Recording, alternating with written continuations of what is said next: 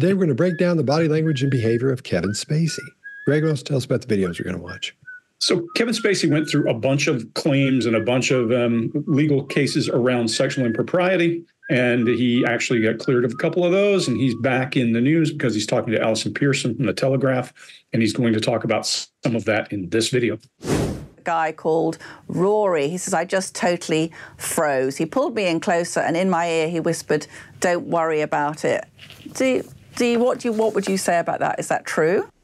It's not true. So what is the motive of someone like that speaking and saying that that happened? What's going on there? I don't know. People have different motives for different things they do, but I would say this, if I can revert back to the Anthony Rapp story. When Anthony Rapp told his story, there were a number of people who came forward to tell another story, a different story, because they felt so strongly that Anthony Rapp was telling the truth. This story must be true. Well, it isn't true, and it wasn't true. And there were other stories that followed that also weren't true, or there were parts of them that were true, or they had been exaggerated, or not happened at all. And I can't really tell you what it is that motivates people. I think some people, maybe think that they're helping and doing the right thing. And, look, there's been, I think, incredible progress because of the MeToo movement. I think it started in a way that I think was incredible, because if you look at the amount of time that the New York Times and Ronan Farrow took to investigate, over a year before they printed the allegations against Harvey Weinstein, they knew what they were presenting. So I think, again, it's just a question of, if you accuse someone of something, you have to give them an opportunity to be able to respond and to investigate it, and not do it in such a way that you don't allow them to actually have a fair shot at being able to prove that either something didn't happen or there are circumstances that make it questionable. All right, Chase, what do you got? There's a huge misconception when it comes to experts analyzing a video just like this one. People assume that no matter what, and this is even my own mom and my own family, that all kinds of crazy body language is just exploding out of people 24 hours a day. In reality, there have been hundreds of times that we've analyzed stuff and the behavior of deception was not there. So keep this in mind. There's a massive difference between truth-telling and the lack of deception cues. Stress, stakes, good questioning, and context play a humongous role in whatever or whether or not these behaviors show up. But this is a simple yes or no question about the accusation being true. He's able to quickly say it's not true. So we hear that, and it's not really a detailed story going on there. Along with this, though, you see lip compression, a swallow, a quick head shake, no. These are sometimes associated with deception, but they are part of Kevin Spacey's normal behavior. We call this a baseline. So even in his award acceptance speeches, you see this exact behavior. I will say this.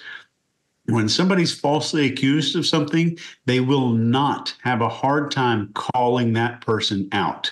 They won't mind saying that they're a liar, they're lying, they're seeking attention, and most of all, that they're committing a crime by telling this story. By saying this, it is a crime if it's false. In this clip, though, we're not seeing that when he's asked to explain these motives. And he's insinuating, or I would say, let's just say he's kind of padding himself, or he's padding the accuser from judgment. He's protecting the accuser from judgment, social judgment, which is not a good sign for truthfulness. So if you're an interviewer, in a moment like this, this is the most perfect time to use something that we call the punishment question. Essentially, you're asking, what do you think should happen to the person that did this? That one question alone will gain you so much ground as an interviewer. And the cool thing is that it works as well on kids as it does adults. And you'll see that truthful people have no problem answering this question at all. Greg, what do you got? Yeah, a couple of interesting things I would say. That really quick, strong positive note, it isn't true. That's pretty clear. Pretty strong. It's not true. He doesn't defend it. He doesn't caveat it. He just says it's not true and then moves on. And he shows some helplessness in body language when he does it. Face and shoulders are all pointing at the same thing. So this is a good start to me. I agree with you, Chase. People think that we can read minds or we see voodoo in this stuff. What we're doing is looking for patterns. So let's talk about two patterns I see here. One is when he's talking about, on the other hand, see his hands move, his head move to the other location. That's congruency too. But the one I want you to watch in here is he has this body language of acceptance when he's talking about, I don't know why people do it. He does a chin boss, which, can mean grief, but it also can just mean acceptance, especially when it's connected with some other stuff. What's he got to do? And so we see that in this case, and we see those pleatful eyebrows up at the center. I think what this is, and we'll see it 2 times in this clip and one other time, is acceptance. There's that first time when he's saying, when people do this, and then there's a smirk and almost sarcastic when he says people think they are doing good, and the same thing again when he talks about Weinstein. Weinstein was a good thing. This is, I think, his normal communication face of acceptance. We're talking about the guy. I've written about him in the past and said he has a concrete brow. We say the brow is the billboard of emotion, or I say it's the organ of connection. We use it to connect with people. He doesn't. And we see it a couple of times in these videos you're going to watch today. But if you want to see a great example of lack of forehead involvement, go watch him as Kaiser Sose in The Usual Suspects. That is a great example of his ability to control his face. The last thing I'll go into is I will often say a person is trading guilt. People who trade guilt change over and say, I ran a red light, when you're bringing up something about this case where it has to do with sexual impropriety. He doesn't. He says, I did do things that were inappropriate. So that's a different thing than trading guilt. That's a gradation of outlandish. And we're going to hear him say a lot of things that will wrap up in the end and say, what does that mean? But here I don't see a whole lot of problem. Scott, what do you got? I agree with you because we're dealing with an actor. So a lot of people are going to go, oh, he's acting like so, he's acting innocent or whatever.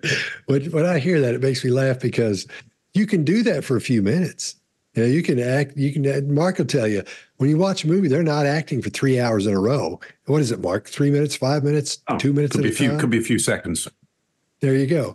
So you're really turning it on and acting. But here, when you've got this much time, there's no way you can act a certain way that whole time, or a couple of hours or 4 or 5 hours in an interrogation room.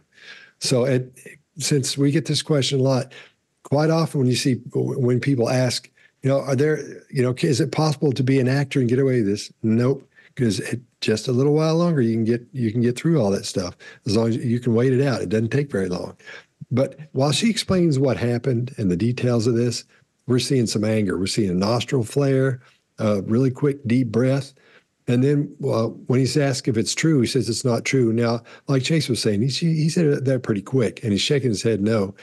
And he continues shaking after that. Quite often, you'll see they'll say, no, I didn't do it. But his are pretty good. I think he's doing a pretty good job on that, and he keeps shaking no.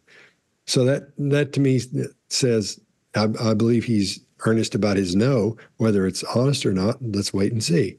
Because all this looks really good. Everything in here looks really good for a person telling the truth. And his head goes back a little bit, and that chin comes out. So that lets us know that not only is he angry, he's what do you call it? Coming for, or being aggressive, I guess you'd say. So is my sound on? Yes. Yeah. Oh, okay. Because Chase was leaning in, just going, yeah, I like that. I was like, oh no. I thought about that a minute ago. I knew you were on the cusp of saying as it should. I do. I was right there, man. I scooted right around. It says everything looks as it should for this situation. So then I thought, oh no, my sound's off after that when I got down to the bottom of that one.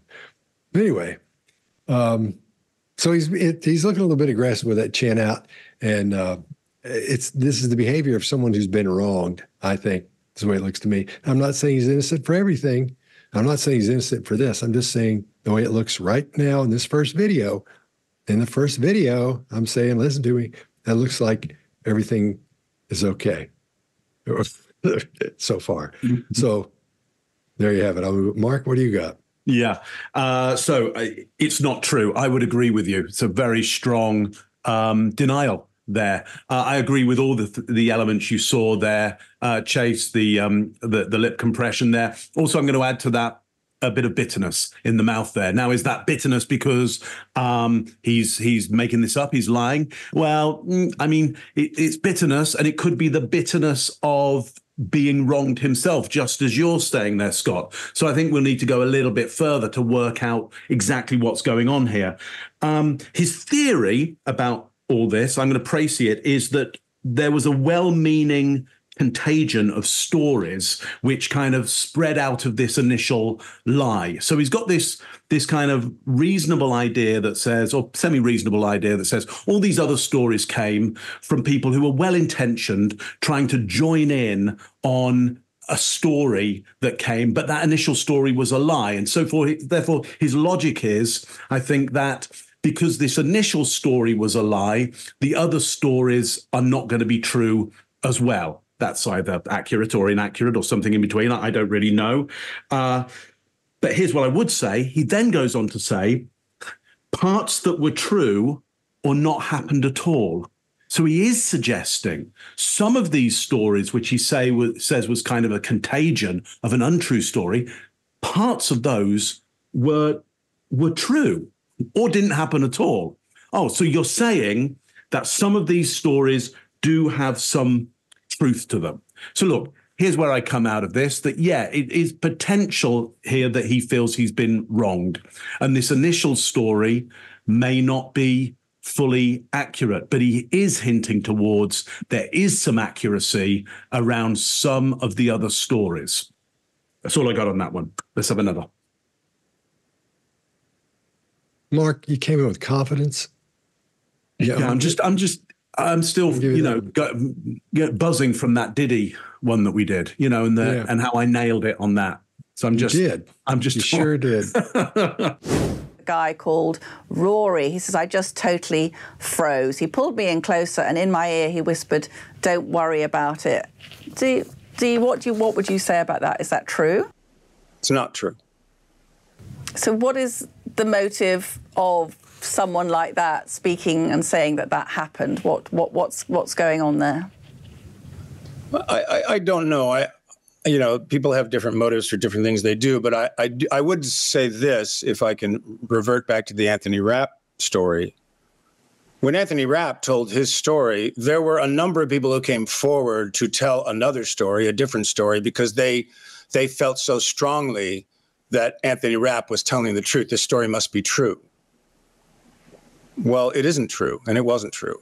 And there were other stories that followed that also weren't true, or there were parts of them that were true, or they had been exaggerated, or not happened at all. And I can't really tell you what it is that motivates people. I think some people, maybe think that they're helping and doing the right thing. And, look, there's been, I think, incredible progress because of the MeToo movement. I think it started in a way that I think was incredible, because if you look at the amount of time that the New York Times and Ronan Farrow took to investigate, over a year before they printed the allegations against Harvey Weinstein, they knew what they were presenting. So I think, again, it's just a question of, if you accuse someone of something, you have to give them an opportunity to be able to respond and to investigate it,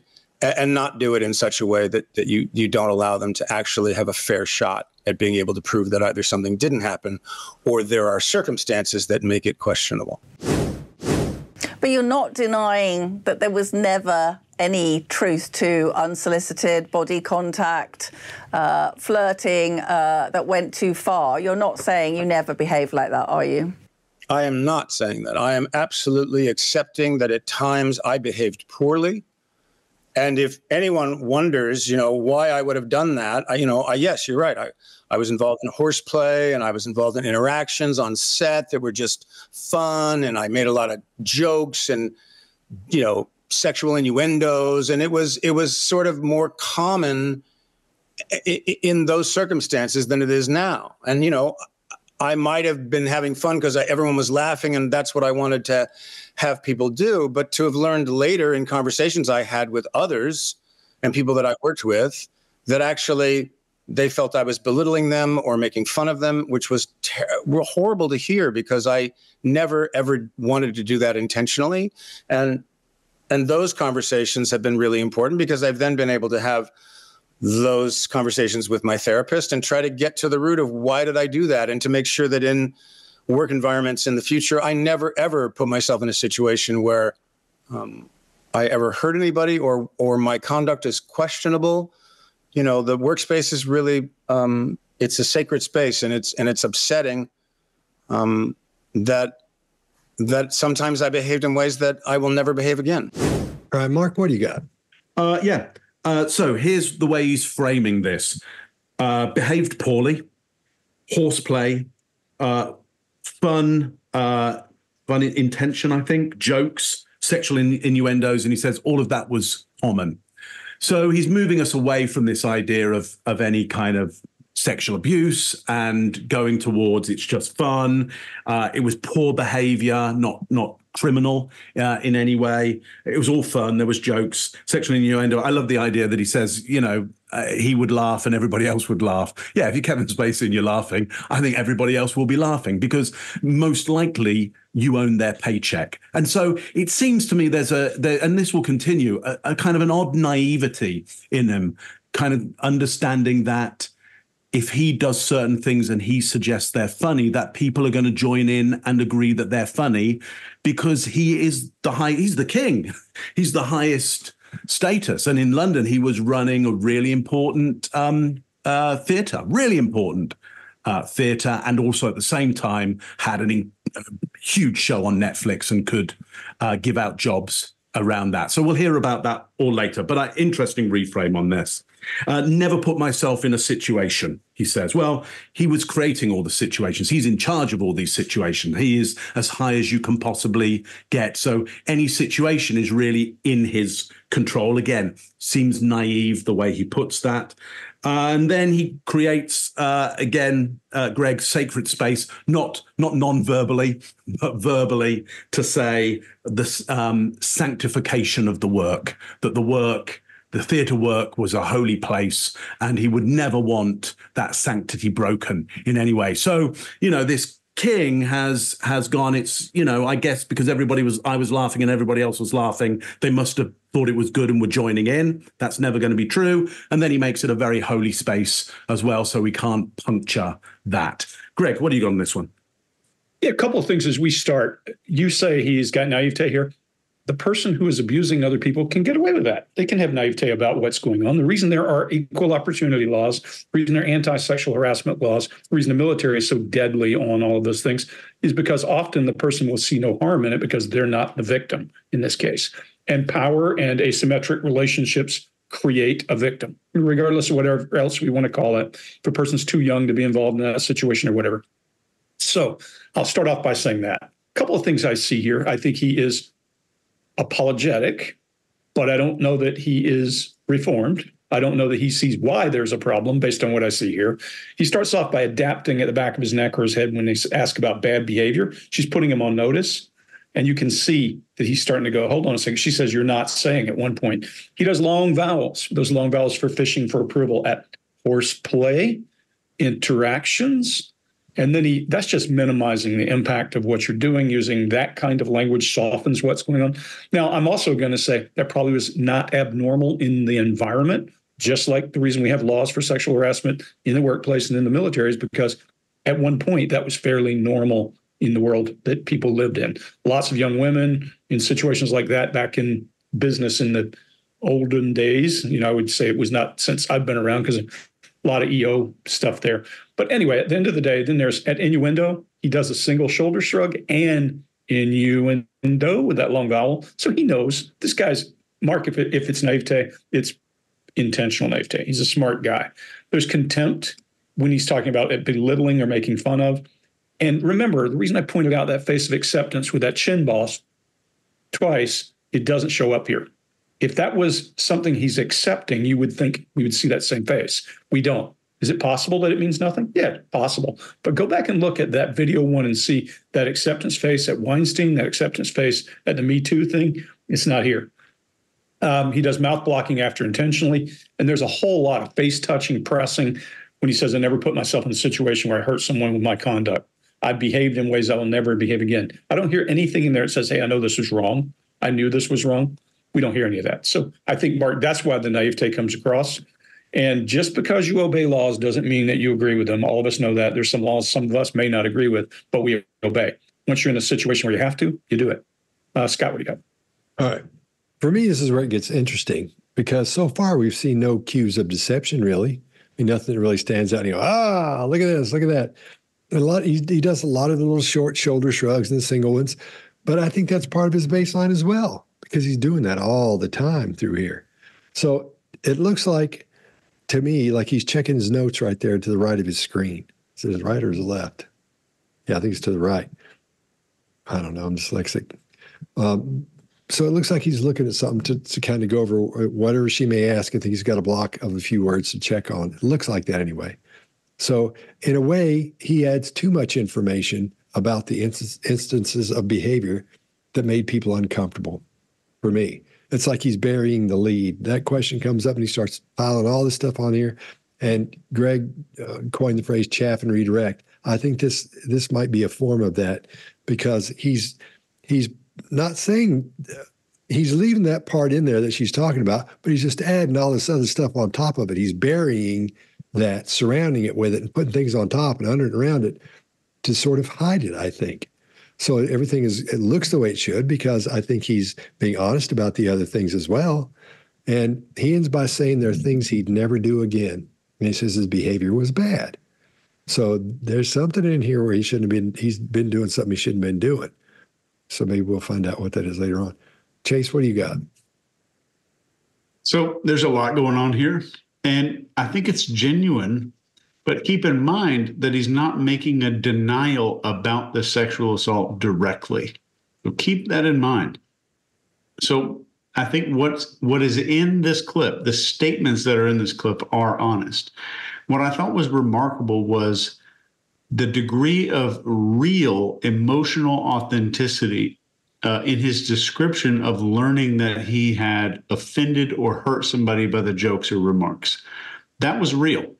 There was an eyebrow flash as he's describing how they felt, this hand-to-chest gesture, which we do unconsciously when we're being vulnerable or genuine with somebody. You see a grief muscle, and you see this little thing here squeezed together. That's called the glabella. But it stays furrowed during an apology or explanation like this. When that happens, it's usually genuine concern, confusion, or distress. One of those things. Kevin is genuinely, I think, feeling remorseful or troubled about the impact of his actions. The glabella is more involved here in this admission because the confusion and distress and probably pretty often self-criticism. You'll see the glabella during times of self-criticism. If you want to look up the scientific research on this, Paul Ekman did some major work on this and published the studies that revealed this stuff initially to the Western world anyway. That's all I got. But you're not denying that there was never any truth to unsolicited body contact, flirting that went too far. You're not saying you never behaved like that, are you? I am not saying that. I am absolutely accepting that at times I behaved poorly. And if anyone wonders, why I would have done that, yes, you're right. I was involved in horseplay and I was involved in interactions on set that were just fun. And I made a lot of jokes and, sexual innuendos. And it was sort of more common in those circumstances than it is now. And, I might have been having fun because everyone was laughing and that's what I wanted to have people do. But to have learned later in conversations I had with others and people that I worked with that actually they felt I was belittling them or making fun of them, which was horrible to hear because I never, ever wanted to do that intentionally. And those conversations have been really important because I've then been able to have those conversations with my therapist and try to get to the root of why did I do that and to make sure that in work environments in the future, I never, ever put myself in a situation where I ever hurt anybody or my conduct is questionable. The workspace is really it's a sacred space, and it's upsetting that sometimes I behaved in ways that I will never behave again. There's also one guy in the documentary who was had a small part on House of Cards, who gets very distressed about talking about you touching him inappropriately, and then I believe several months later shared half-nude photographs with you. Is that correct? No, actually, the accusation he made was in 2013. Right. And the photographs that he sent me, which were provocative, was in 2016 after he had left the show. Okay. So you would have thought you were on pretty okay terms with him, would you? Absolutely. We were very friendly to each other. And at no time did he ever say that any of our horseplay had upset him in any way, shape, or form. Mark, when she said this was going, so House of Cards was in London? Is that what you were referring to? No, House of Cards was the Netflix show, which was being produced at the same time as him running the Old Vic in London, on south of London. Oh, okay. Yeah. Oh, cool. All right. Greg, what do you got? Yeah, he knows that he's got this guy nailed. He's undermined his credibility. You can't miss it because his chin boss, that engaging in acceptance, again, the same thing we saw earlier, not sad, not grief, just that chin boss involved when he raises his shoulder like, so what's a guy to do? And he enunciates every point. 2016, left the show, and then Chase, he does your closed eye talking, closes his eyes, does a lip compression. I put that one down. That's done. I think he's irritated now because he's adapting by rocking as he answers more questions about this. I think he can feel this thing is taking a turn and she's starting to push a little harder, and you can see him adapt by swaying his body. But adapt, we simply mean taking control of the environment by doing the familiar in an unfamiliar space. It's what we all do. And then at the end of that, he goes right back to that, I rest my case, with his eyes closed and a lip compression. I think this one, no biggie. I've got this one nailed. I'm not worried about it. Chase, what do you got? Yeah, when we talk about the grief muscle, Greg can do it if you could demonstrate really quick. It's that little muscle right up here, that little thing. It's hard. Muscles, yeah. It's hard to fake. It's hard to do. When we talk about the grief muscle, watch the center of this woman's forehead when she's recalling this emotional experience of hearing this guy talk about stuff on the documentary. It's real. So I don't know about this case at all, but I do know behavior. This denial is lacking almost all of the things I would look for when it comes to deception. To give you a quick rundown of what we look for, or what I look for, is number one is change. I'm looking for unusual stuff based on how they normally act. Then context, always considering the setting, the circumstances, what's going on that might be influencing somebody. Then clusters. So instead of relying on a single behavior, I always want to find multiple things going on because the body is begging to tell the truth. The next one is culture. This is behavioral backgrounds, where the person grew up or the city that this is taking place in, all kinds of stuff that goes on there. And then the checklist. This is the checklist that's more systematic. Here's the list of what we think is a deceptive behavior. And then we do that last. And so that's an in-order list of what I look for. I think what everybody here looks for. That's an in-order list. That's all I got. Mark, what do you got? Actually, let's talk a little bit about culture and the metaphor that he uses here of horseplay. And so I think probably only Greg here, or certainly Greg, would know more about horses playing than most all of us here. Others of us may well have seen a bit of horses playing, but Greg's probably seen quite a lot of it. But this metaphor is thrown out. He says, look, there was some horseplay going on. And so for us, we take in this image. So it's a metaphor, which means it's calling something that it is not. There were no horses involved in the action that was going on. He throws out the metaphor of horseplay. And I certainly, in my mind, get this image of two horses kind of playing with each other, and it's all over and no harm done. And that's the nature of horseplay, because we kind of go, oh, it's just horseplay. Oh, well, no harm done. Greg, I'm sure you've seen some horseplay in your time, and it probably hasn't ended very well at all. I mean, sometimes it does, sometimes it doesn't. Sometimes it can get quite nasty. Because my guess is in horseplay, actual horseplay, probably one horse turns out to be way more powerful than the other horse. And it's not often going to be equal horses. He's suggesting, look, it's horseplay. It's equal horses. Probably wasn't equal horses. Probably one of the horses in the play had way more power than some of the other horses. And therefore, what looked to him like acceptance probably was compliance instead. And again, it seems naive that he doesn't seem to understand this, that what he's seen as acceptance in horseplay, we were just playing around, could well be compliance because of the extreme imbalance of status involved. But Greg, I'd be happy for you to tell me if I've read horseplay wrongly. No, I just, what I'm thinking about is a very famous person who said it was horseplay. That was Jerry Sandusky. Yeah. Remember that big problem? So, yeah, but Mark, you're right. I mean, horses, it's usually, oddly enough, male horses that do that, mostly grabbing and pulling on halters. Mares don't do a whole lot of that. They're like, get off me. They can be very grumpy and very aggressive with each other. But yeah, it's the truth. One will be stronger than the other. They'll play around until they've had enough. Yeah. Scott, what do you got on this one? All right. Now he's talking about horseplay in a different arena. See what I mean? So earlier it sounded like horseplay meant just goofing around and telling jokes and that kind of thing. Now we find out there's behavior going on involving questionable photos and refers to that as horseplay. So he's sort of upped the game a little bit on what horseplay actually is in his world or whatever.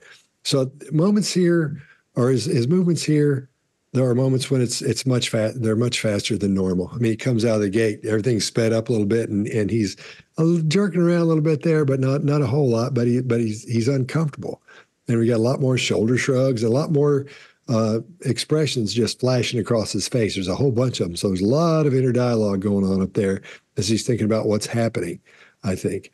So, and I agree with you, Greg. She's sort of starting to put the heat on him with this thing, and he's starting to leak a little bit there. So, and then if you look at the reflection in his glasses, you can see what he's seeing on the screen. You know, it's more than just himself and more than just her. And quite often, as we all know, when you're doing TV news, you get on there and they put you in a little green room, and then you can see the show going on. You can see 2 or 3 different things, and then when you're talking, sometimes there's 3 or 4 other things going on, but you have to pretend like it's just you and talking to the news person or whatever. So I can't tell what's going on there. I'm looking for that thing that's going to show me for sure he's reading stuff. So, but at this point, we don't see he's actually reading, but it looks like he's checking on something there to his right. So we'll keep looking, see if we can find those in his glasses or some other way.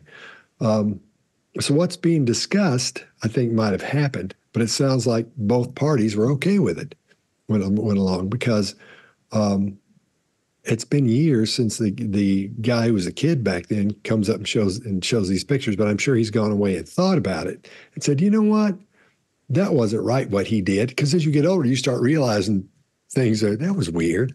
You know, when you're a little kid, you go, that just wasn't right. Now that I think about it, and it sort of clicks, maybe that's what's happened here. And that guy, back when he was a kid, this happened. Now he's a little older. He went, you know what? That wasn't cool. That wasn't right what he did. So that's a possibility of what may be happening. There's also one guy in the documentary who was had a small part on House of Cards, who gets very distressed about talking about you touching him inappropriately, and then I believe several months later shared half-nude photographs with you. Is that correct? No, actually, the accusation he made was in 2013. Right. And the photographs that he sent me, which were provocative, was in 2016 after he had left the show. Okay. So you would have thought you were on pretty okay terms with him, would you? Absolutely. We were very friendly to each other. And at no time did he ever say that any of our horseplay had upset him in any way, shape, or form. Chase, you got that, dude. Yeah. Yeah. Wow. That's nice. That was nice. I thought I'd let him have it. I mean, I've collected so many awards. I know. This one already. It's just like share it out. Spread the love. in the master. I guess that's one way to describe laziness. Yeah. Kevin, I'm interested in the power dynamic at play in these accusations because as a Hollywood star, double Oscar winner, how aware were you that you exerted, a powerful hold and a fascination for these guys? Some of them call themselves, I was just a nobody. And was there no part of you that ever chose to exploit that power? I'm a kid from South Orange, New Jersey, who was raised in Southern California in very, very more than modest surroundings. In fact, my father was unemployed so often that by the time I think I was 10, we'd moved about 8 times. I came from nothing, and I have not spent my life looking at myself the way other people see me. I look at myself as unbelievably fortunate and incredibly lucky to have had people believe in me when I started out and to have been given the opportunities that I've had. And, there's power dynamics in every relationship. But in the way that I conducted myself, I would think that if I had been promising people, well, if you come into my trailer, I'm going to, give you a part in a show, or I'll give you an audition, I never in any way used the position I was in as a quid pro quo. Doesn't mean I didn't believe in people, doesn't mean I didn't support people, doesn't mean I didn't recommend people to a director who I believed in, but there was no price to pay. There was no quid pro quo. Absolutely not. Now, it appears when I hear about what some of the accusers are saying that in their own minds, they thought because I'd had a 15-minute conversation with them or got stoned with them or had a drink with them, that I was now going to be their mentor, which is not what was occurring. And I also think mentorship is something that's very serious. I've been very fortunate to have some mentors in my life, and I've certainly mentored people myself, but not every person I meet, just because I'm asking them questions and because I happen to be an actor and a famous one, means that I'm making a promise that I'm going to be their way into the industry and they're going to have a career just because I paid attention to them. It's just not what was happening. All right, Chase, what do you got? So let's understand this question she asked versus the answer Kevin provided. She's saying, I'm paraphrasing here, how aware are you that you had a powerful hold or fascination for these guys? Essentially asking, is he aware that this level of status and authority were influential and powerful? And he had the capacity to make people become more compliant, perhaps. His answer was about quid pro quo, promises and favors, and is not at all what she asked about. So let's talk very quickly about the behavioral stuff that's going on here, since we're the behavior panel. What are the psychological effects of people who are in the presence of people who have tons of social status, or they're perceived as an authority? You don't have to have real authority. You just have to have the perception of it. So it's fascinating and a little scary how deeply embedded the response to social status is and authority inside of our psychology. It's in every one of us. And this is deeply rooted in our DNA, in our evolutionary past, where disobeying an authority figure like a tribal leader could mean that we would get killed or face some hard consequences. A really good illustration of this is the famous Milgram experiment from the 1960s, where these participants in the experiment were willing to administer what they believed were severely painful electric shocks to a total stranger just because some dude in a lab coat told them to do it. So it shows how normal everyday people can be made to do extreme stuff under the influence of authority. So keep this in mind. This heightened level of suggestibility comes from the way that our brains are wired to respond to authority cues like uniforms, titles, celebrity status. When that occurs, critical thinking takes a back seat, and it makes people way more compliant and susceptible to suggestions, even when those are not in our best interest or our ethical standards. Mark, what do you got? Yeah, I find this, number one, I agree with everything you're saying there. And I find it incredible, again, how naive he seems to be or want to be perceived as not understanding that power dynamic that was there and the compliance that he could create with somebody. And not answering the question of effectively, how drunk were you on your power? I think he's going along with like 99.9% of Hollywood, who is just so severely out of touch with reality that he may not be faking this at all. Well, again, that's why I'm not quite sure why he is so naive or appears so naive. To your point, Chase, maybe it is because he's absolutely not in touch with that. I remember in London when Kevin Spacey showed up, and it's a big thing to have such a big Hollywood star running a theater. This is, the king of Hollywood running a grassroots theater. So it was an extraordinary thing. And so just a massive amount of cachet and power and romance around him, just Hollywood romance in the heart of London. And essentially, you're right, Chase, he doesn't answer the question of did you ever, use that power? What he does is he starts the narrative of I came from nothing. My dad came from nothing. That's not an answer to that question. That's, to your, Chase, I think it's a resume statement, essentially.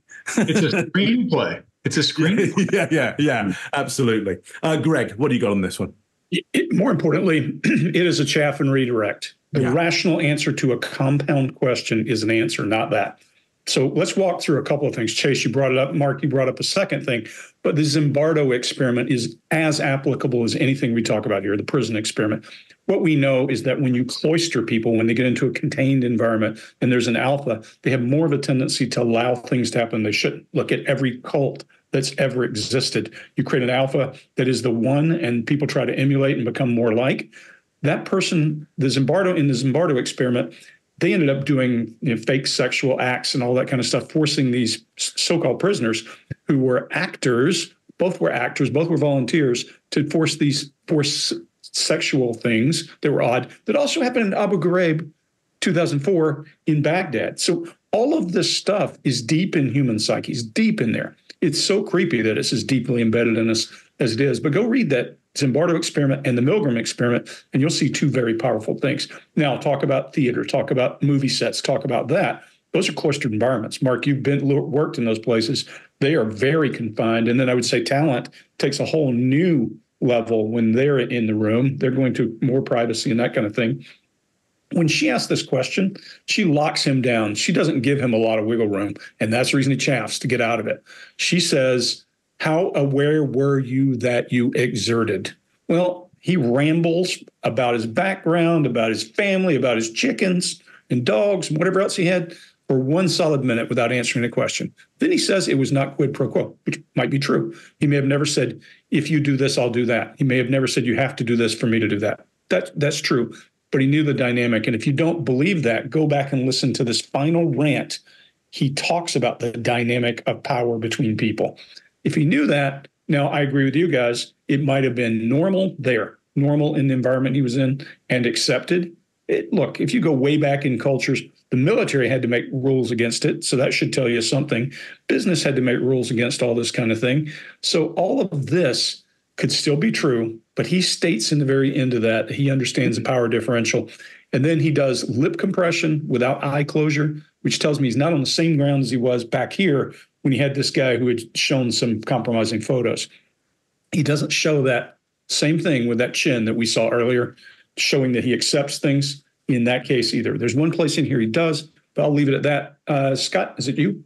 Yeah.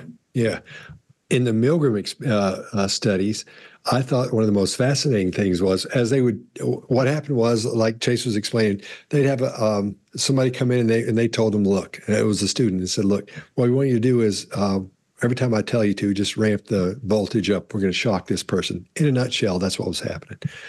And so they ramp it up, and you hear the person holler, and then they do something, the person doing the test or whatever, say something, okay, well, shock them again, turn it up to whatever. And they were telling this unbelievable voltage they would goose them with, supposedly, and they weren't. And it got to a point where for almost every one of them, when they got so high and they do it, there'd be no noise. And they'd say, he's not yelling anymore. He's not hollering. They could just do it again. Just do it.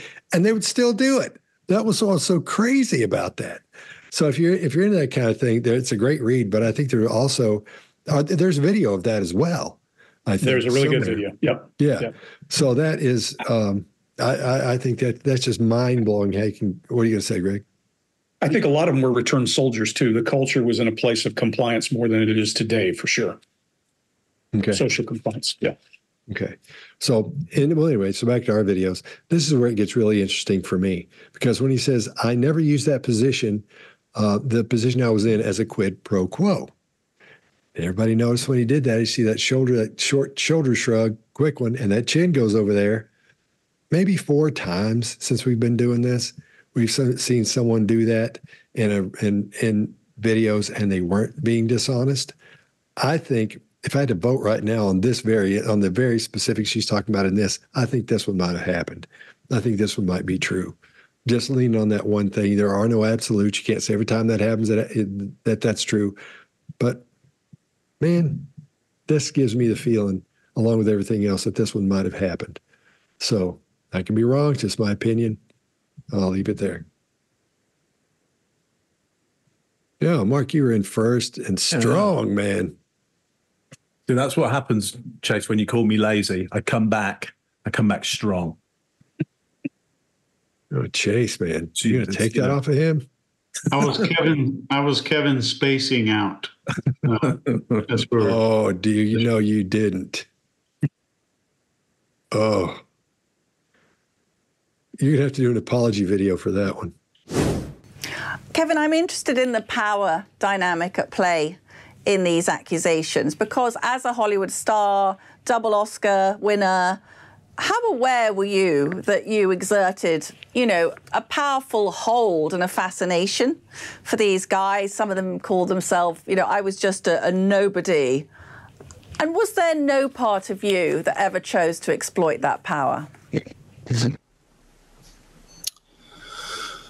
I'm a kid from South Orange, New Jersey, who was raised in Southern California in very, very more than modest surroundings. In fact, my father was unemployed so often that by the time I think I was 10, we'd moved about 8 times. I came from nothing, and I have not spent my life looking at myself the way other people see me. I look at myself as unbelievably fortunate and incredibly lucky to have had people believe in me when I started out, and to have been given the opportunities that I've had. And, there's power dynamics in every relationship. But in the way that I conducted myself, I would think that if I had been promising people, well, if you come into my trailer, I'm going to, give you a part in a show, or I'll give you an audition, or I never in any way used the position I was in as a quid pro quo. Doesn't mean I didn't believe in people. Doesn't mean I didn't support people. Doesn't mean I didn't recommend people to a director who I believed in. But there was no price to pay. There was no quid pro quo. Absolutely not. Now, it appears when I hear about what some of the accusers are saying, that in their own minds, they thought because I'd had a 15-minute conversation with them, or got stoned with them, or had a drink with them, that I was now going to be their mentor, which is not what was occurring. And I also think mentorship is something that's very serious. I've been very fortunate to have some mentors in my life, and I've certainly mentored people myself. But not every person I meet, just because I'm asking them questions and because I happen to be an actor and a famous one, means that I'm making a promise that I'm going to be their way into the industry, and they're going to have a career just because I paid attention to them. It's just not what was happening. Are you honestly saying that there is no point in which you get the fame you had and where you don't flex that power in some way?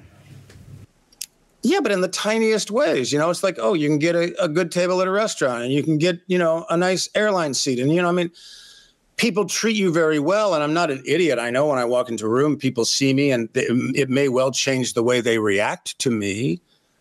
But I've not spent my life trying to take advantage of people because of the position I've been in. I've been incredibly fortunate, and I've tried to be able to spread that and put a spotlight on other people and help them in their lives.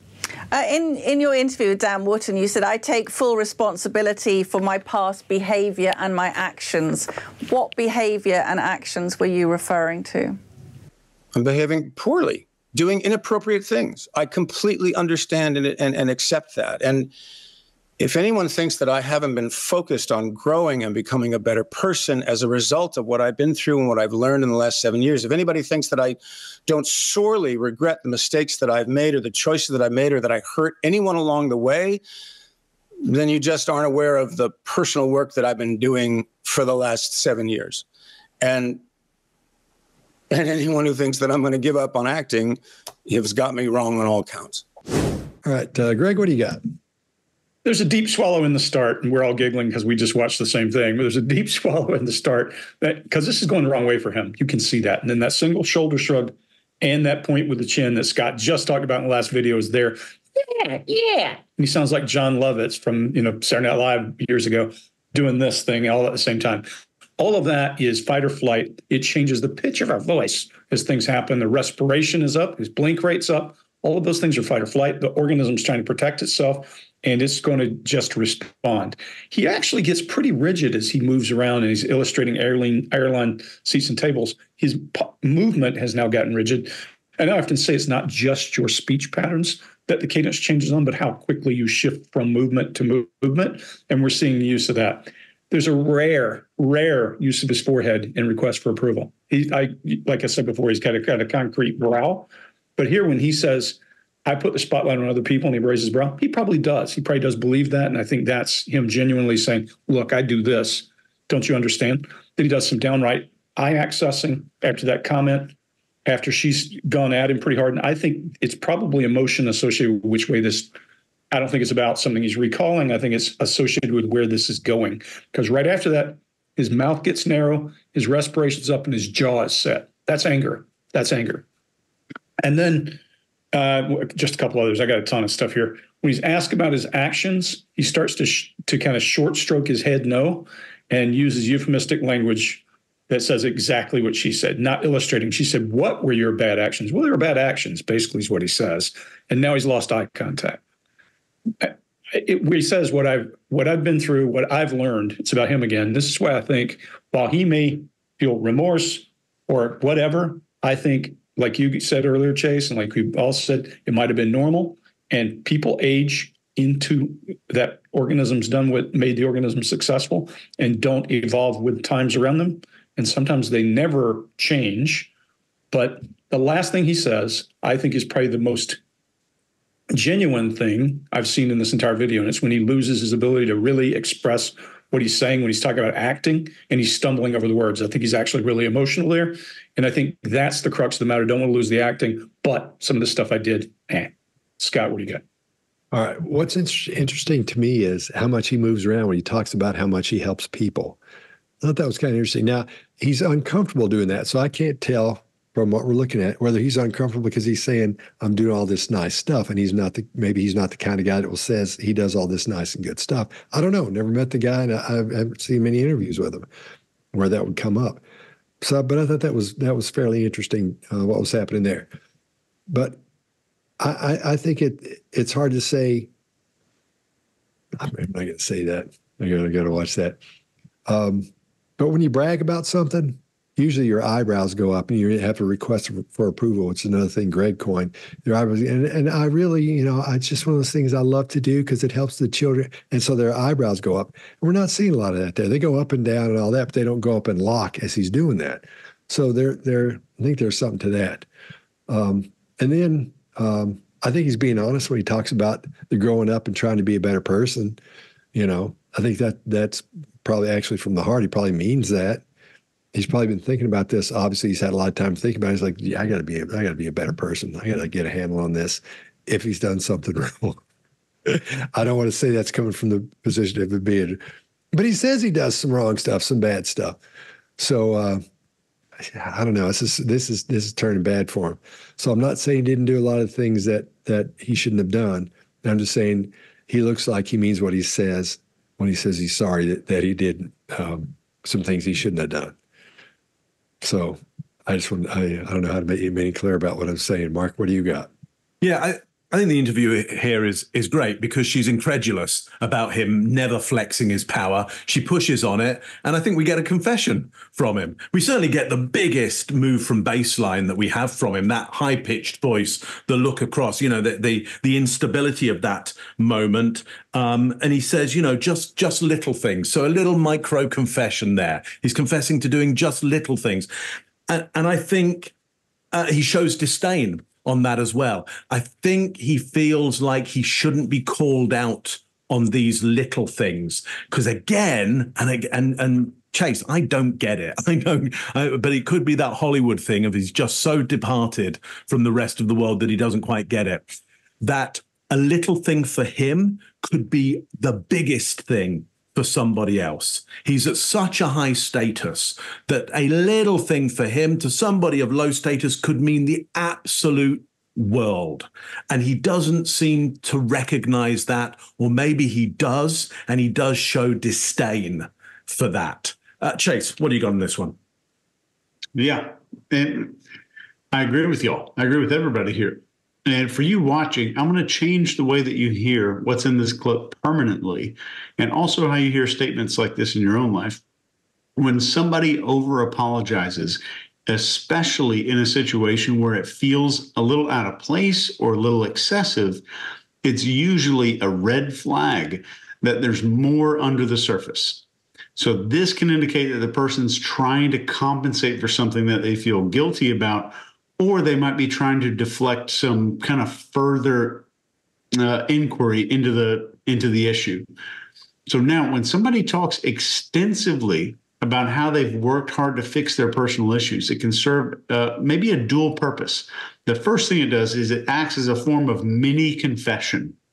It helps we have this need to confess as humans, where they acknowledge these past faults, but they also try to reassure whoever's listening that these issues are resolved. So it's like they're saying, yes, I had these problems, but I've dealt with these. So it can be a subconscious effort to kind of cleanse your palate for being pissed off. The second thing that it does is just by emphasizing their transformation and their efforts to change, they're essentially framing themselves as a brand new person.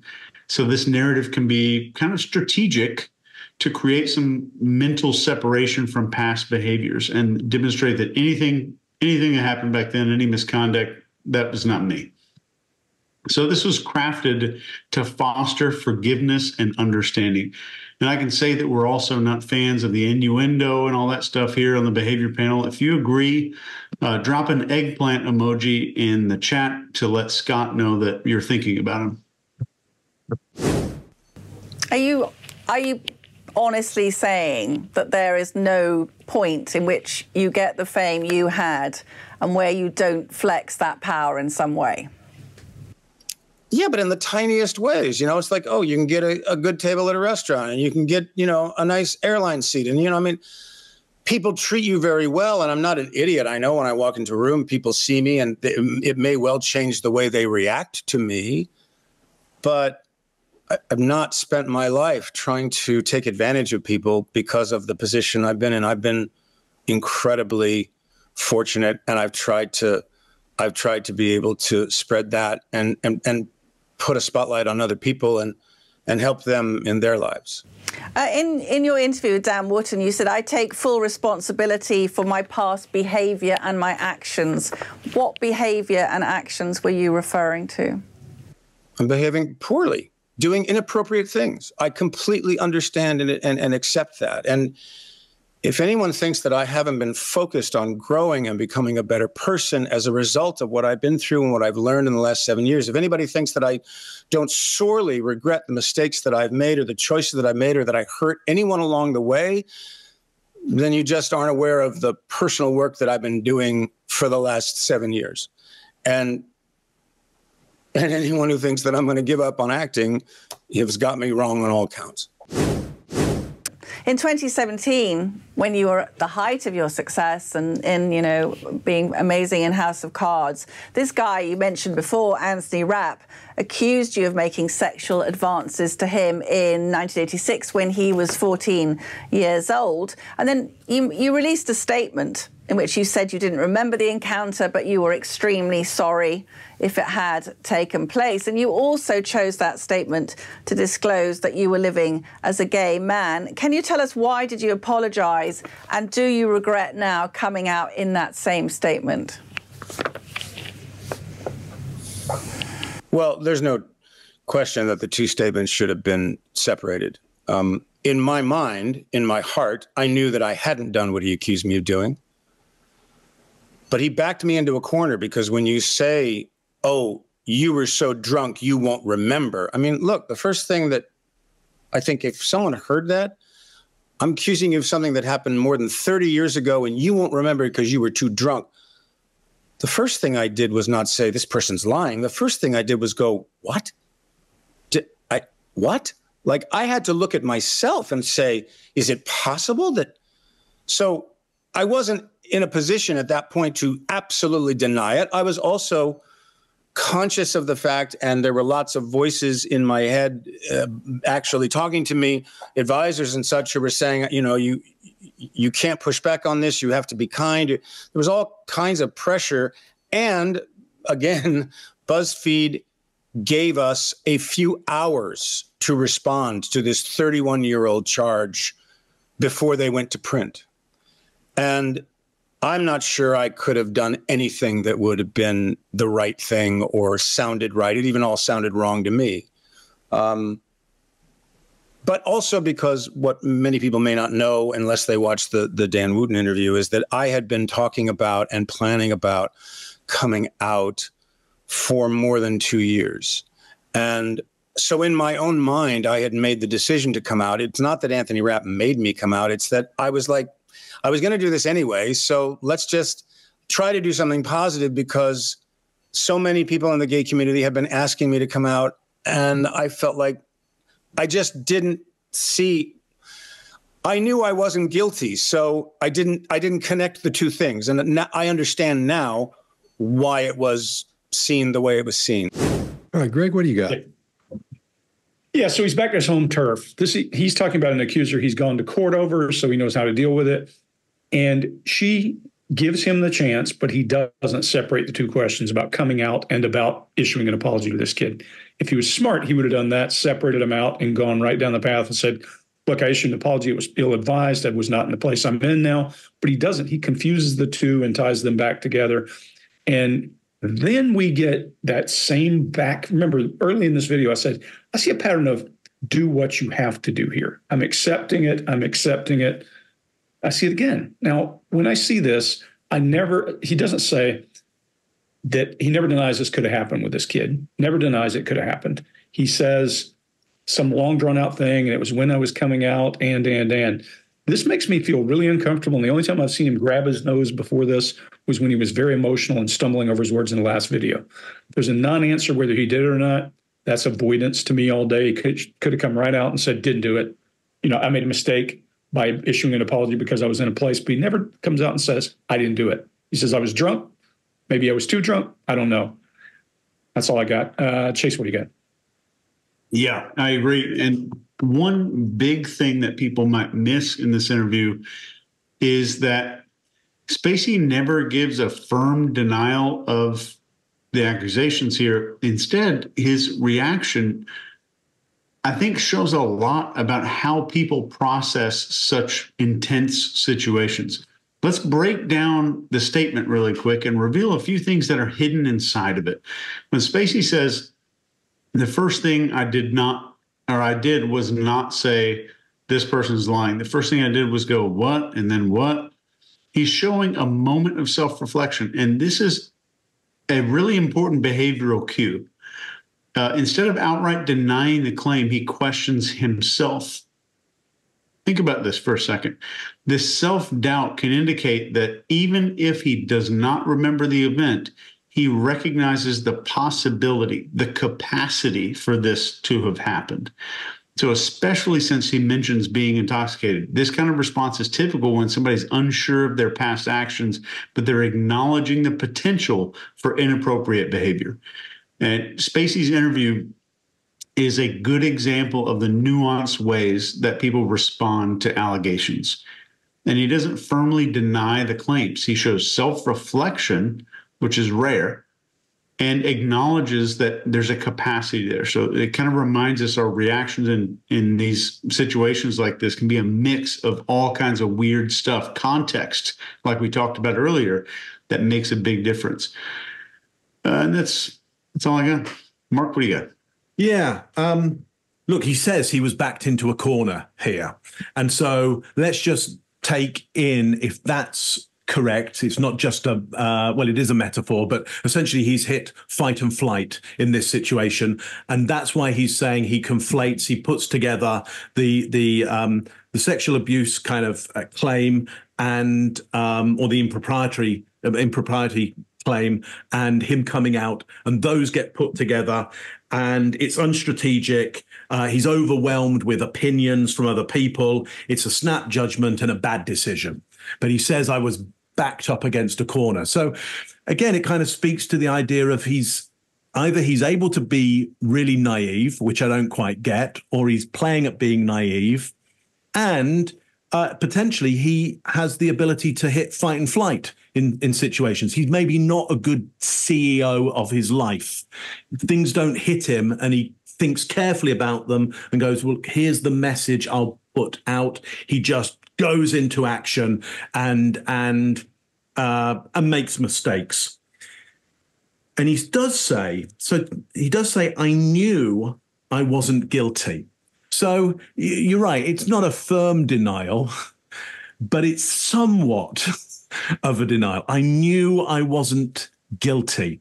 Look, there may be you could kind of poke at that and go, well, were you deluded by that knowing? So interesting. Scott, what do you got on that one? All right. I think this is where the acting part comes in, because we see him check his notes. This is where you can see what's actually happening. I've been saying looks to his right because it's over there right for me, but it's to the left.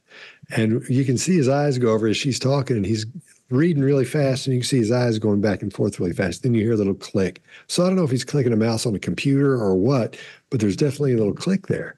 So I think he's going over notes. You know, I think that's what's happening to make sure he makes sure he says everything he wants to say, or get everything he wants said in that. So when you watch this for a second time, watch how his eyes focus over there on something to the left, and watch how his eyes go back and forth. It's not like he's doing like this. Like we all have stuff on our screens. I think we all do. I know most of us do. And so when we go back, Mark, you're reading from a little. Yeah, I'm just notes down here. Okay. Well, I think the rest of us have stuff on our screen, so you see us going back and forth like I am now. But his is really small because his eyes are going back and forth like that.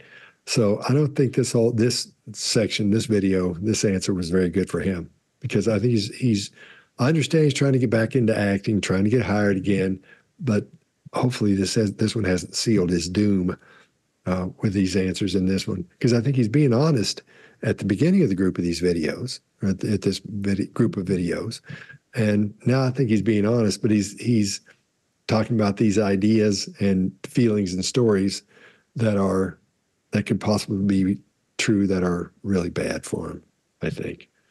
So I don't think this makes him look very good. Is that all of us? Yeah. Oh, Mark, I busted your groove coming in like that, dude. I'm sorry. And Scott, I'm sorry, man. I meant to call you before Mark, so you weren't last again. Oh, it's okay. It's okay. I'm used to it. You haven't been last every time this time. No, there were 2 times I wasn't. It's okay, though. In 2017, when you were at the height of your success and being amazing in House of Cards, this guy you mentioned before, Anthony Rapp, accused you of making sexual advances to him in 1986 when he was 14 years old. And then you released a statement in which you said you didn't remember the encounter, but you were extremely sorry if it had taken place. And you also chose that statement to disclose that you were living as a gay man. Can you tell us why did you apologize, and do you regret now coming out in that same statement? Well, there's no question that the 2 statements should have been separated. In my mind, in my heart, I knew that I hadn't done what he accused me of doing. But he backed me into a corner, because when you say, oh, you were so drunk, you won't remember. I mean, look, the first thing that I think, if someone heard that, I'm accusing you of something that happened more than 30 years ago and you won't remember because you were too drunk. The first thing I did was not say, this person's lying. The first thing I did was go, what? What? Like, I had to look at myself and say, is it possible that? So I wasn't in a position at that point to absolutely deny it. I was also conscious of the fact, and there were lots of voices in my head actually talking to me, advisors and such, who were saying, you can't push back on this. You have to be kind. There was all kinds of pressure. And again, BuzzFeed gave us a few hours to respond to this 31-year-old charge before they went to print. And I'm not sure I could have done anything that would have been the right thing or sounded right. It even all sounded wrong to me. But also because what many people may not know, unless they watch the Dan Wooten interview, is that I had been talking about and planning about coming out for more than 2 years.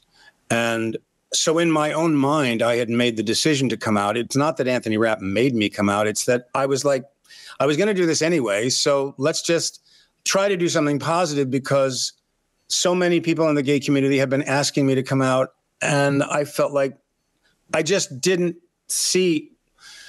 I knew I wasn't guilty, so I didn't connect the 2 things, and I understand now why it was seen the way it was seen. All right, we just broke all this behavior down, and we've made decisions about what we think. What do you think? Mark, tell us what you think. Yeah, I mean, clearly there's some kind of micro confessions going on there. He's denying, I guess, the bigger stuff, but essentially he's been up to some stuff. He says it himself that is reprehensible in some way. Look, here's what I would say about it is, I think it's a Spider-Man quote, isn't it? With great power comes great responsibility. And, if you have power, I would think you have to look after every decision that you're making. And I find it personally a little naive that he hasn't looked after every decision that he's been making. I find it extraordinary that he's got himself into this position, but it seems like he's the kind of person that just hasn't understood the power that he has and understood that he needs to look after all of his behaviors in order to come out of that power squeaky clean. And he hasn't. He's not clean. Chase, what do you think? Yeah, good quote from Uncle Ben there. He took care of Peter Parker for a long time, has great rice, and a lot of good stuff. So this whole thing is a mix of well-worded responses that are mostly genuine and slightly evasive. I think he's definitely confident there's no evidence that's going to show he's guilty. Whether it's because he's innocent or someone can't prove it, I'm not sure, of course. Here's the main thing I'm seeing in all this behavior. I think he's internally using his own goodness in a way to feel less stress and guilt about all of this.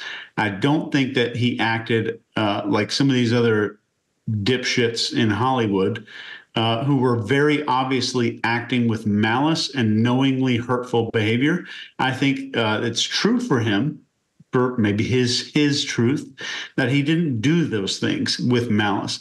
And it's also his internal way of dealing with the stuff that's coming at him. So I'd love to be able to write some questions so more of the truth comes out. But that's what I think is going on. Greg? Chase, I agree with you. I don't think he's malicious. I think what we're seeing here is a culture that evolved, and he probably was a good part of that culture, and things that they got away with and did were inappropriate. Now, I don't know, when there's a 14-year-old accusation, if that has any credence, that's far from just a culture. That's inappropriate on all levels. However, I think when he is talking about this, he saw it as, okay, it's okay for us to do this. It kind of was the culture they were in. So things change. You wouldn't want to take your grandparents to certain kind of parties because, they would not fit in with that same culture, and things change and people change. The world has changed around him some, I think. And he never says, I'm a saint, ever, ever. And when people are telling you, often when we get a guy who is trying to make himself out to be a saint, they'll trade guilt. They'll say, yeah, I do this and I do that. They won't say, yeah, I did this much of that. They're going to not give you a lesser degree of the same crime. They're going to give you a different crime. So he is doing that. Here's the question. Did he learn what's acceptable and just going to follow it because he has to? Or does he agree? It doesn't really matter as long as he follows the rules and doesn't do anything that will get him in trouble. I don't particularly care for speeding laws, but I have to follow them. Scott, what do you got? Fascinating. So, yeah, I think what's happened here is he's come to the point where he's doing what he thinks he's supposed to do because he wants to still work. So what else do you want? The guy's coming out saying I did a bunch of horrible stuff. And maybe he's not getting into the details because you don't want to open up a bunch of little cans of worms in there, but he's doing what he's supposed to do. And when whatever it is comes for him, they came for him, and he's doing what he's supposed to do. So I think we'll see him again. I think we'll see him act again, but I bet his behavior will be a whole lot different. Everybody will be on, they'll be on point for keeping an eye on him, and he'll know that. And he's not going to want to do anything like that again. I think you're right. It comes to culture. Back then, you could do a lot of stuff that you couldn't do, obviously, now. So I think I think he's in the cleanup mode, and this is one of the things he has to do. So he's doing it so he can get back into acting, doing the thing he likes doing more than anybody. And he's great at it. He's an awesome actor. So he's doing what he's asked to be, what's asked of him. He's doing it. So in other words, he's paying the price. It may be a year or so, but I think he'll be back. All right, fellas. Thanks for another good one, and we'll see you next time. So what do you got?